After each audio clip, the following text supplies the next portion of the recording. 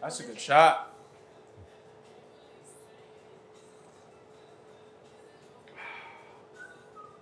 That's a good shot. I like it, dude. I'm impressed. The world of espresso is really fun and really fascinating. However, it can also be really intimidating and get really expensive really fast. That's a lot of reallys. So when looking at some other ways to make espresso, you have some manual espresso makers. Now, in this category, you can get into espresso a lot cheaper and with a little more work, but you can have some fun here as well and really make some great espresso. Now, I've been looking into some manual espresso makers for quite some time now. Haven't quite pulled the trigger on one. However, conveniently, Staresso reached out and asked if I wanted to review their product. And they're also the sponsor of this video, but I'm going to be unbiased here. Now, I usually use my Gagio Classic whenever I'm making espresso and also take my AeroPress with me when I'm making drinks on the go and most of the time at home as well. However, that might change.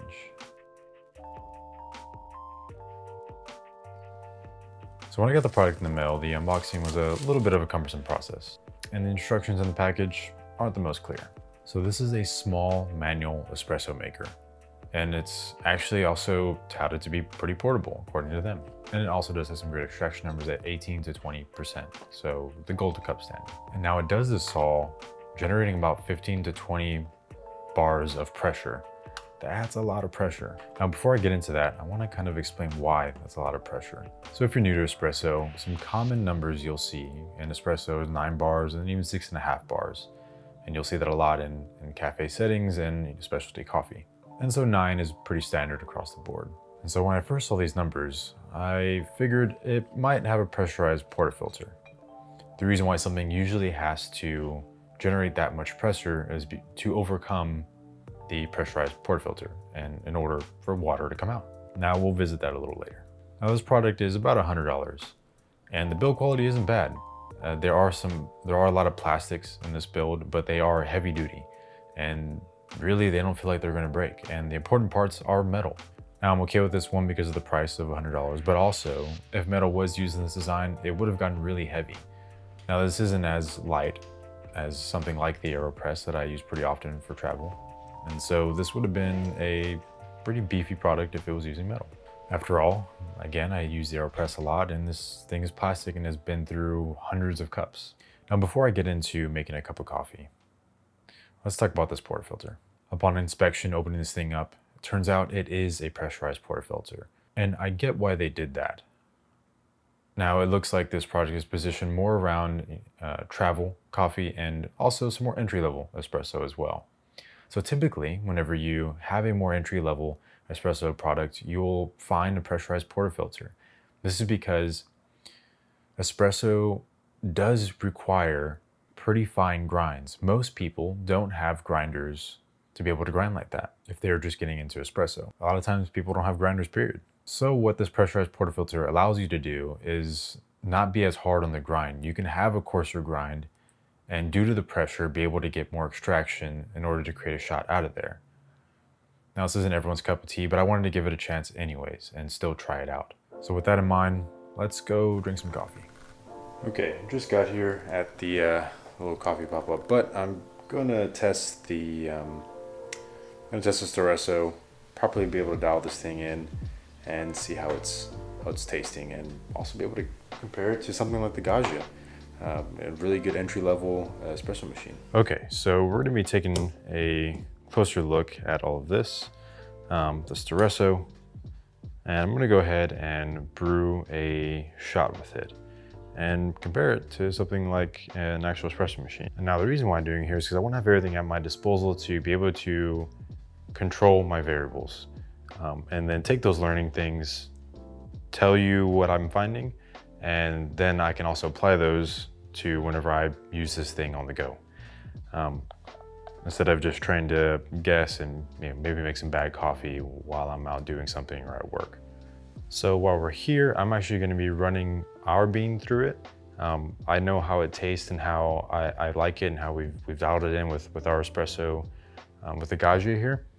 And I'm gonna try to get as close to that as I can with this. And if I can get somewhat close to it, then that's great, that's awesome, because then I'm gonna enjoy that. And I've already put some different beans through its paces here and had some, so far, some pretty solid results. I just want to see, you know, getting espresso that I've already liked and how I can kind of compare it to this. Okay, so I got the grounds in here. I got about 17.8 grams in, and according to Tampit, you use this. This is, in my opinion, not the best experience because it's kind of soft. So just press it down with this. But I guess it's great if it's meant to be used on the go or in a pinch. I might have ground too fine, actually. I mean, it says use something more like table salt. I think this is a little too fine.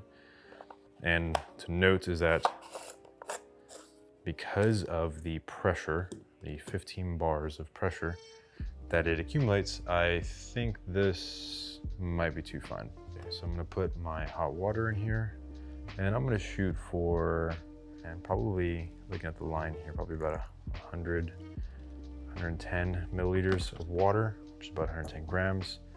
Screw this on, and real quick, I want to go ahead and weigh that out, zero that out. Okay, so remember 17 or so, 17.8 grams of coffee in, and see what we get out here. And we got some espresso flowing out. So we did have a little bit of channeling there, came out of one side. Okay, judging this is still a pretty big shot, but we'll see how it tastes. Okay, so 57 grams out. So that's a pretty big shot. Traditional espresso, you're looking at, you know, maybe 1.5, 2.5 grams, or 1.5, 2.5 times its weight and mass. So this would have been closer to, you know, 30 to 40 grams out, and it's a little above that, not by a lot. And again, that's kind of due to my water. But let's taste it and see how it is.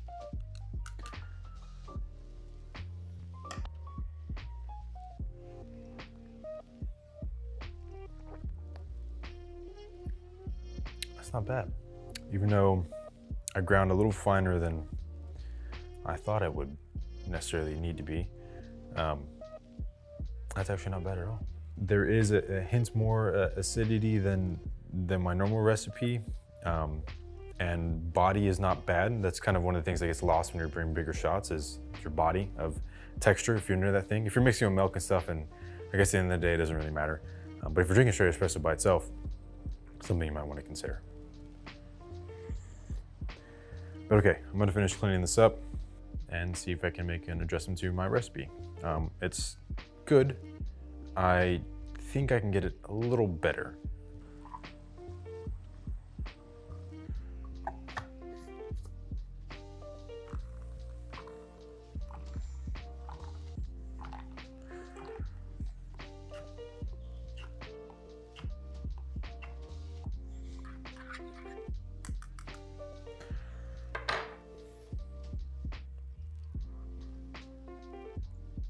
I think this shot is much better than the first one I did. There's still that rich sweetness, and I'm getting some of a little bit of the bitterness back, and it's not as acidic as the other one. And it's extracted a little better. Out this time, 47 grams, so I'm not sure what differently I did there. The water's the same, but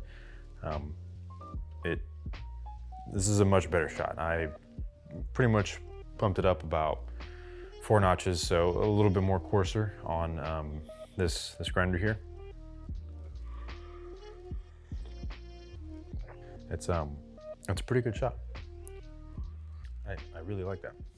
Okay, so now I'm gonna brew a shot on the Josiah just to be able to compare it a little better, since I can kind of get just a better taste comparison instead of trying to go off from memory.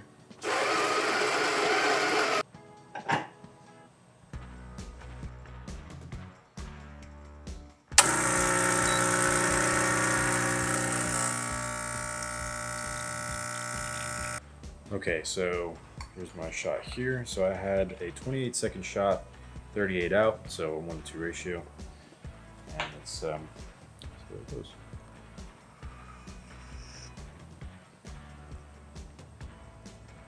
Now I think overall a little bit more body to this, and a little overall more balanced, but I'd be happy with either one. Kind of drugs now. The shot's already cold, but not bad. They're pretty close. So that's a really good sign. It's brewing really well. Now my thoughts might change once I convert this over to a 9 bar, and maybe I'll do a little update after this, but that's a pretty good shot. So after some tweaking, I tuned it down to about 110 milliliters of water with an 18 gram basket of coffee. Now this came out closer to my 1 to 2.5 range that I typically enjoy drinking. Today we're here, we got a perfect opportunity to test this product. Helping out a friend of mine, Emily, owner of Marble Slab, to make an affogato and upgrade their experience a little bit. So I thought I'd test this out so we can mess with some recipes and also have some ice cream while we're doing it. So let's go ahead and get this thing set up. Hi, I'm Emily. I own Marble Slab on Alameda, and I'm excited to collab with Josiah with Grind. Okay, so now we're gonna choose our ice cream, essentially. So let's go do that. The ice cream try. You wanna try? Have you ever scooped ice cream before? Not like this, only out of a tub in my freezer.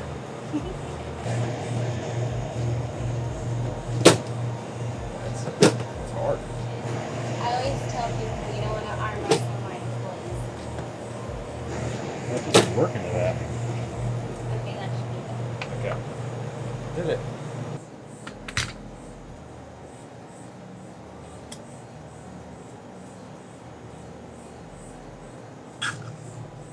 It's infusing.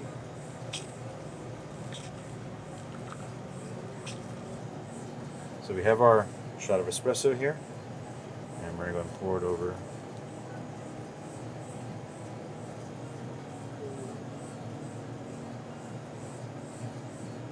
Look at that. You know, I don't think I've ever had an affogato. Really? As much as I love ice cream and coffee. They're pretty good.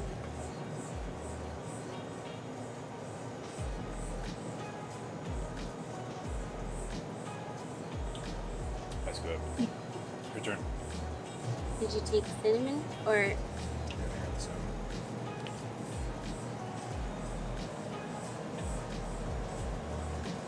Now we get into cleaning up. Probably the biggest weakness of this device. Okay, so this is the fussy part. I find it difficult to clean. Now, if I tried to go ahead and take everything apart like this, there's a lot of water left in here. So there's going to be a lot of water left in the top, and if I release this, the pressure gets released, which then creates an issue here, because I can't get the water out that's left in here. Now, their instructions say to essentially loosen the pressure regulator, which will then loosen the overall pressure in the system, and then press out any remaining water to get what resembles a dry puck. Sort of like you'd get out of, pulling a shot of espresso, or even an AeroPress. When you press it all the way through, you kind of have that dry puck there at the end. Okay, so once this goes, you hear pressure get released from the system. And now some more water is leaking through here, and there's still some water remaining left inside the chamber. I'm gonna dump that out. But essentially now I can go ahead and unscrew that with ease. And there might, yeah, I can already feel it. There is a lot of water remaining inside of the system here. Okay, so this isn't the messiest one I've had. I've definitely had some worse ones, but it's gonna be like having a really dirty puck of espresso, except without the ease of still knocking it out. Now this thing isn't scalding hot whenever you're done pressing or knocking it out, so you're okay holding it like this. It's just a little dirty. And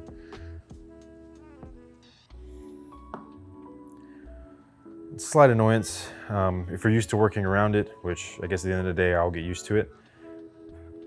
I'll know to just dump the water out, unscrew this, knock this out, have a napkin or something on hand, rinse it off.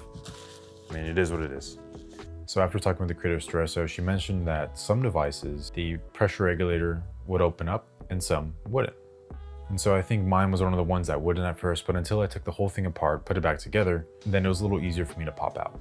Now, the reason why the cleanup is a little bit messier is because it is a pressurized portafilter, but it isn't all bad. After I did get the hang of the cleanup, I'm starting to be able to create a dry puck and have an easier cleanup. Now, I think learning how to do this is pretty important with this device because one, messy cleanups aren't fun, and two, if you're traveling, you might not have access to everything you need to deal with a messy cleanup. You might not have napkins, towels, water, things like that in order to rinse this thing out. You might just be on the go, need to make coffee, dump it out, and get on with your day.